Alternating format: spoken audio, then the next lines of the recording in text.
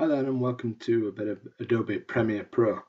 This video is intended to give you just an introduction of how to use the basics within Adobe Premiere Pro. It's really for those people who've never used it before or haven't used it for a long time. Okay, so when you open Adobe Premiere Pro, it may look something like this, or it should look something like this.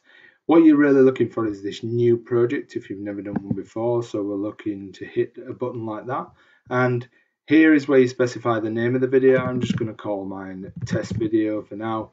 And then the next and most important thing is where you're going to store the video. And this is really important because you need a folder set up. I've already set one up.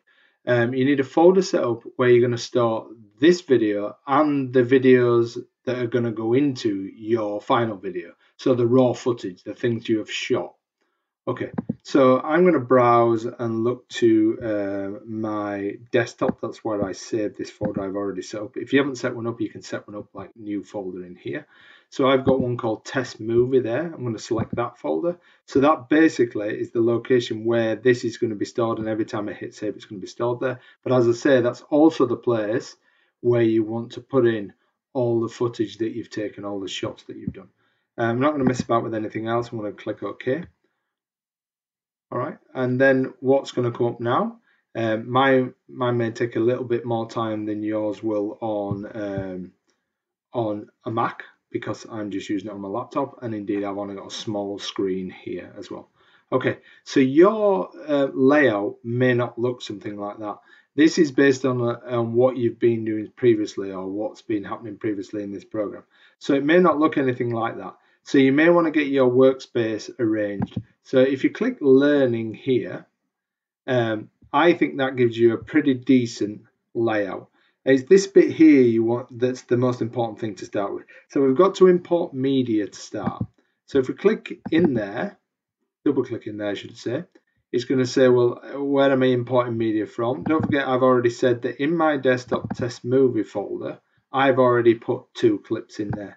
I'm going to get them both and click OK. You can also drag and drop from the folder straight into there. Okay, so these are here. This is like all the videos. So whatever videos you've taken, I think it's best to get them all in to begin with. All right, now these are not on a timeline yet. So the next job is to get these on the timeline. So you can get them in and then put them in any order you want. You can also put the same video on your timeline twice. So if I want this one on first, I'm going to just drag it over to there like that. And straight away it's creating a timeline for it and it's showing me a preview of it there.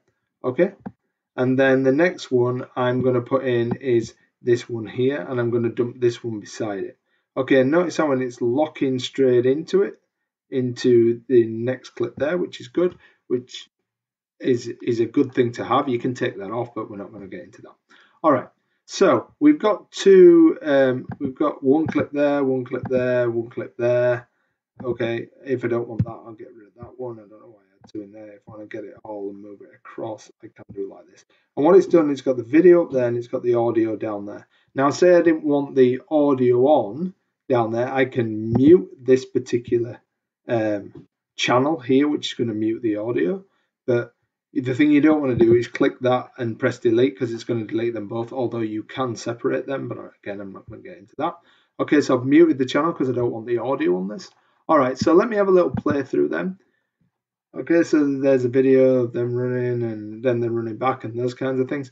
This may get a bit jerky in that preview window. Don't worry about that. When you render your video, that jerkiness will go. Okay, so we've got some running there and then it's going to flick over into the next clip, which goes of them running again. So I seem to have the same video twice. So maybe I got rid of the wrong one. So I'll click off that. I'll just click on that. I'll just delete that, and I'll just bring in this one